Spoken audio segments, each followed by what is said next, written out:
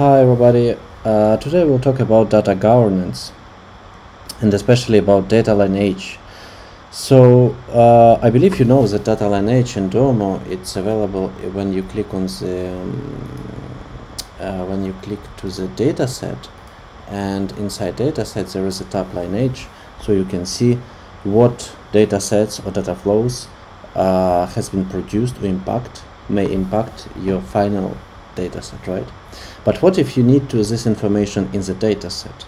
And what if you need to this information for all dataset in your instance? I will show you today.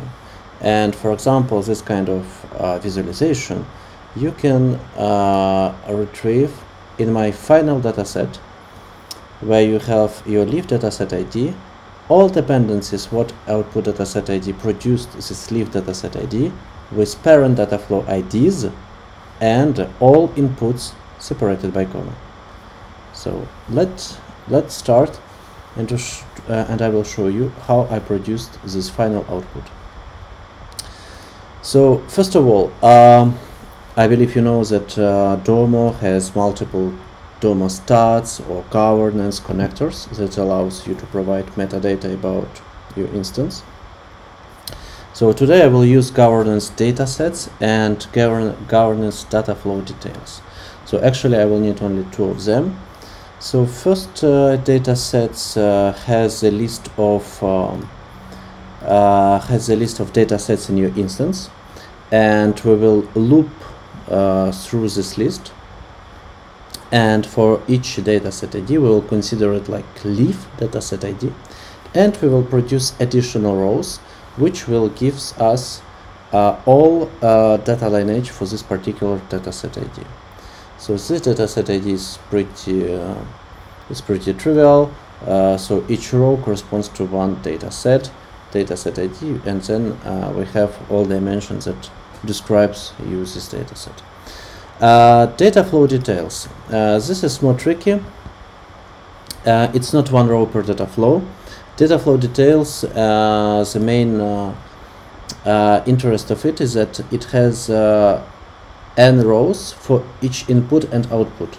So as you can see, there are a lot of like duplicates, and let's take, for example, one example, 43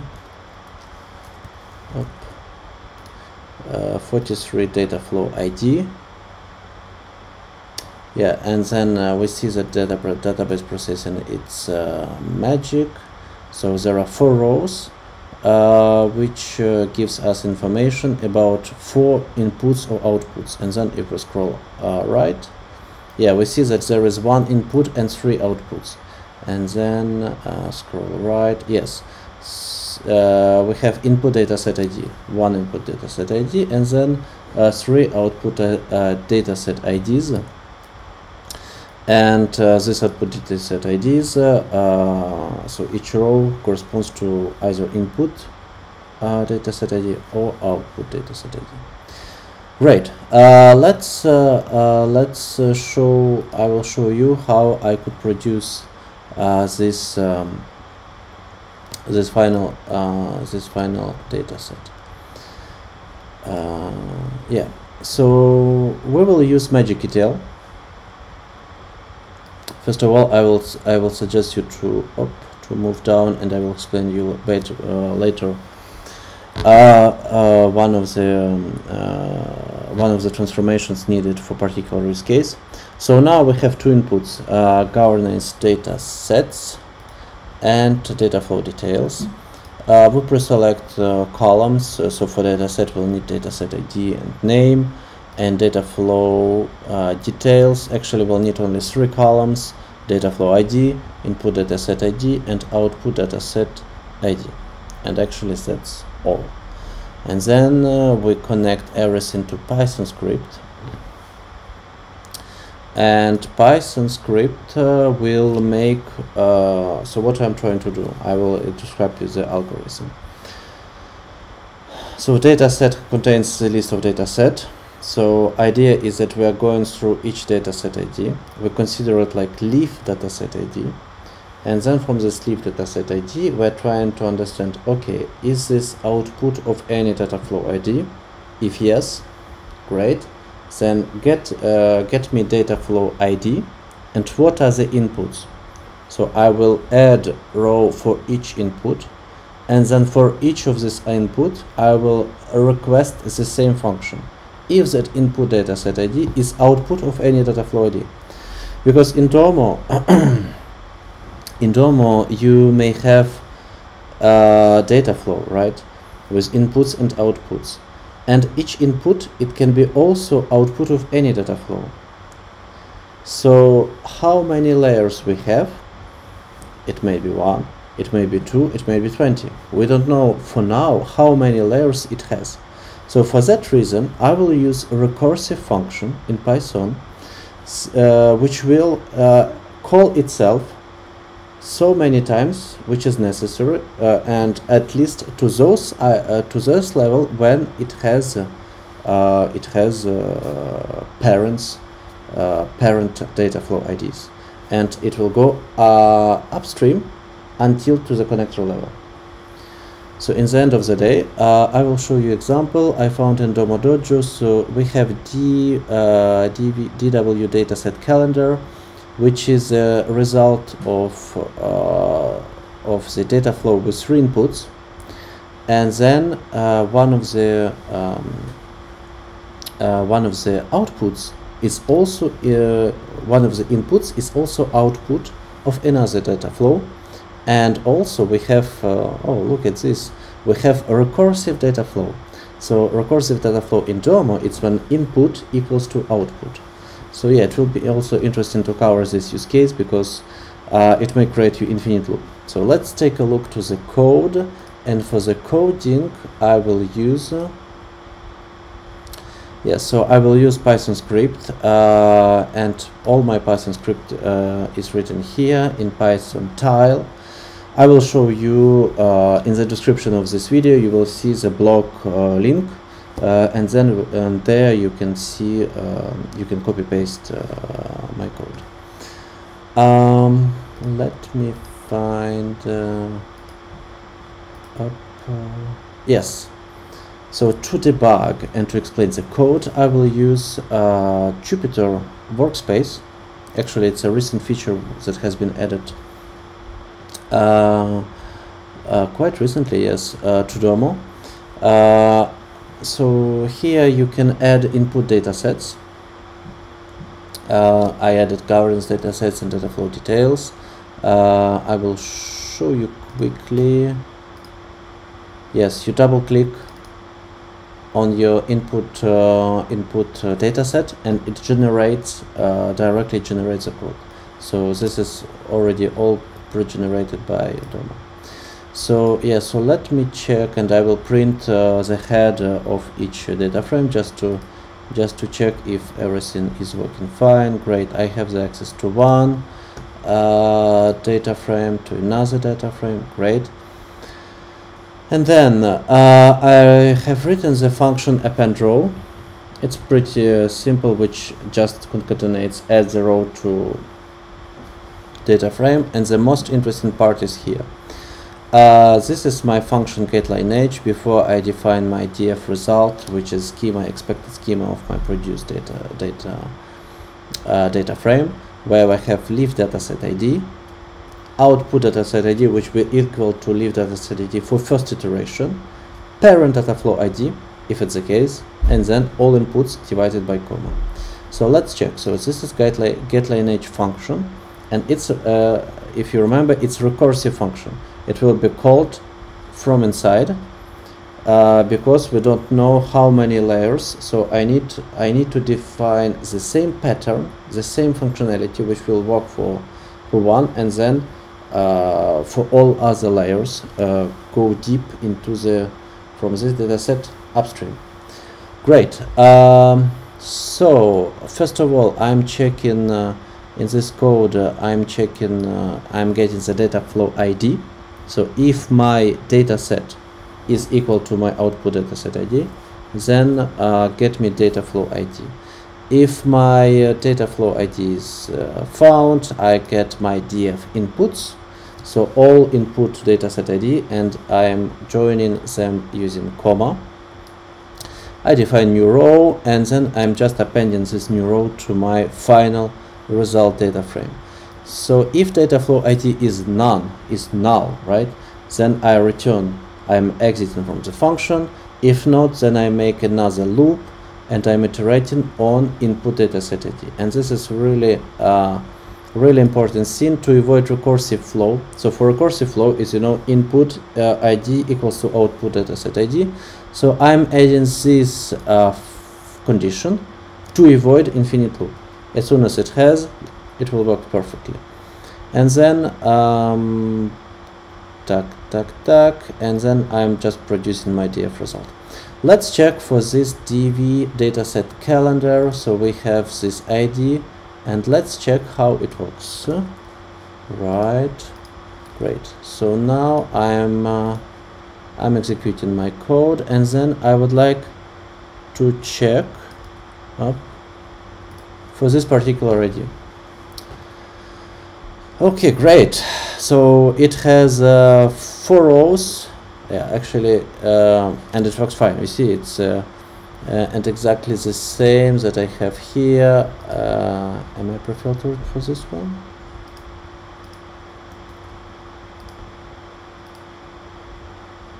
Yes. Okay, great. So I have leaf dataset ID, which is equal to my output dataset ID. It's a parent. It's a child of parent data flow ID 48. Let's check.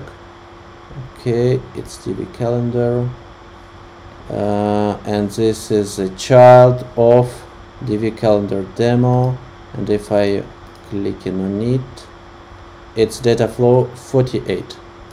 Great. Then let's come back. So, and it has 1, 2, 3 inputs. Let us check. Yes, it has 3 inputs. 1, 2, 3. Great. And then we have this 1, 2, 3 inputs, and this particular output dataset ID is a child of 47 data flow, and as you can see, this ID is equal to this ID. So I'm detecting well. So this is recursive function which has one input, and its ID is 47. Let's check this information. We are coming back to the lineage. We have exactly this another data flow with one input and one output, and its ID is 47. So its ID of 47, and it has one input, and it writes to output, and as you can see, input is DV calendar demo data. I'm just showing you the ID starting by 1DC, and it's also here the same data set. So if I'm coming here, 1DC, so it works perfectly. Great. So now, yeah, so now you can see, so we produced using this code. So as I said, it will be shared in the description, this Python, and this is my right. So this is my data flow, and you run it. It transfers really quickly. It runs about 20 seconds. I can show you up. Yeah, here we are. Dataset lineage. Yes, you see 17 seconds. Yes, and one last thing that I wanted to cover with you is that for governance data flow details, there is one particular thing that I wanted you to let you know, is that it doesn't handle, it doesn't have the same behavior as for ETL engines.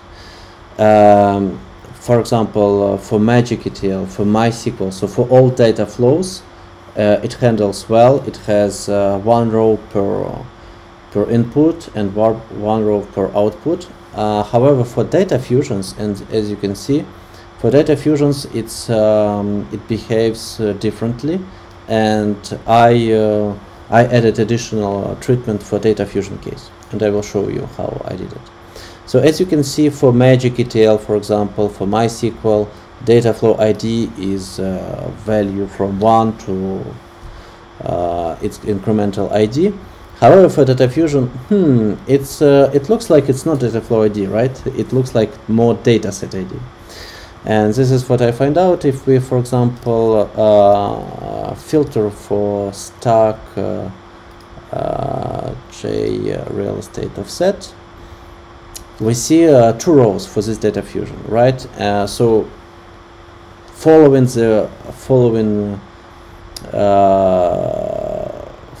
the same strategies that we had for Magic ETL, we expect to see, okay, 2 rows, it's 1 input, 1 output, but finally no, it's 2 inputs and 1 output. So, and as when we scroll right, we see input dataset ID, it's correct, it's filled, but output dataset ID is not filled. So this is what I am trying to do for datafusion. I created another branch in dataset lineage. I created another branch where I'm artificially add a new rows for output dataset ID with the same ID as data flow ID, because actually it's not data flow ID, it's dataset, it's output dataset ID. This is how data flow details report handles datafusions, which might not be 100% correctly, but I will fix it for you. And yes, and what I'm doing, I'm filtering my rows. So for I will run the preview, so I will show you also what it will look like. So on the first stage, I will make data processing type equals to datafusion. So I'm selecting only those rows that are on datafusions. Then I pre-filter, I take only those columns that I need, data flow ID, input and output. Right, so preview is ready. So this is my data flow IDs, but actually it's output dataset ID, inputs and outputs. I'm adding formula where I'm clearing input dataset ID, I make it null, and for output dataset ID I put data flow ID. So it looks like this, and then I'm just removing duplicates, because you remember we had 2 inputs, so actually we'll need to duplicate only 1 row. And finally we have only 5 datafusions in this instance, and I produce output dataset ID. And then on the next step we just need to append this new rows for output dataset IDs for datafusions to governance data flow details. As soon as it's done, you just don't forget to reference data flow details with datafusion, this tile, so it takes into account the new updated data flow details, including datafusion's output datasets IDs. Okay, great. That's all on my side today. Thank you for watching my video. I hope it was helpful. Please put your likes, put your comments if you have any questions, and stay tuned for new videos. Thank you. Bye.